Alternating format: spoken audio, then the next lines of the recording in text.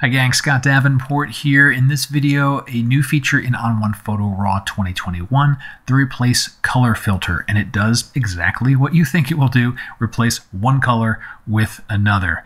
And really quick, if you're thinking about upgrading to Photo RAW 2021, maybe you're making your first ON1 purchase, please consider using one of the links below this video, no extra cost to you, and it helps support tutorial videos like this one.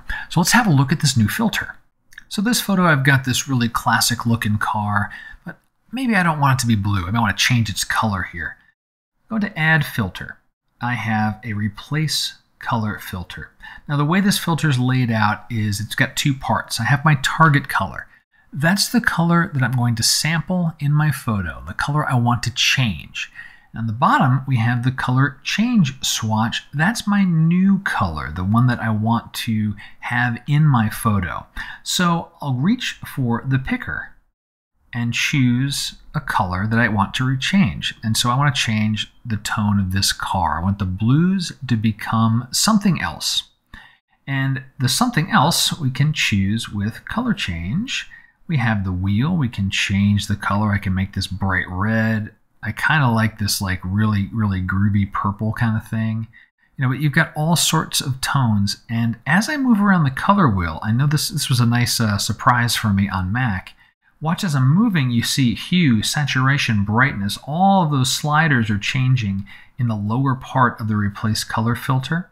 I'm not sure if that works the same way on Windows, but you can always go in and just adjust them as you like, right in the tool itself, and all that is happening real time. This kind of like turquoise teal kind of thing is looking good. Let's go ahead and just leave that colors down there. Now you may notice there are some bits of artifacting, like the tires are picking up some of the color and even some of the white wall. We have a few options here. We can change the range of our target color. Remember, this is the color we picked.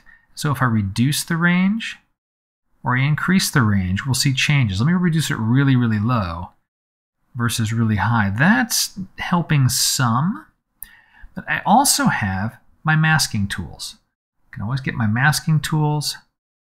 I have my brush, paint out, and I can just remove this color change from the tires.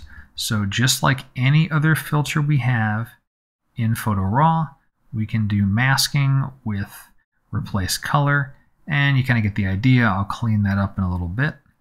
And then depending on anything else you might want to tidy up, like if there's any kind of, this anytime you're taking a photo, you've got color, the light will bounce it around, it'll throw itself, and particularly lighter colored things like the white wall in this tire will pick that stuff up. And you almost don't notice it until you notice it, until you accentuate it with something else. So maybe I don't want it in the fender as well as much, and I can brush that away from the fender, and that nice chrome can just be, chrome, and so on down the line. And so I can work through the rest of this with my masking tools. And I get to still play, right? I can go back and say, oh, maybe I want it to be green. Maybe I want it to be this, cool golden yellow. I have all those options available just by playing around with the color wheel or with the sliders in the Replace Color filter. So to recap that filter, you start by choosing your target color. That's the color in your photo that you want to change.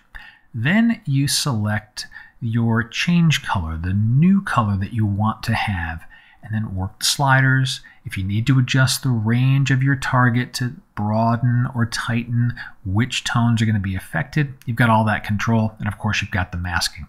So it's a fun filter, and for subjects like this, it's a great choice to have a little creativity and a little artistic license with what you had on scene versus what you really wanted to have on scene. I hope you found it useful. Got questions? Go ahead and drop them below. And until next time, my name's Scott Davenport. Have fun.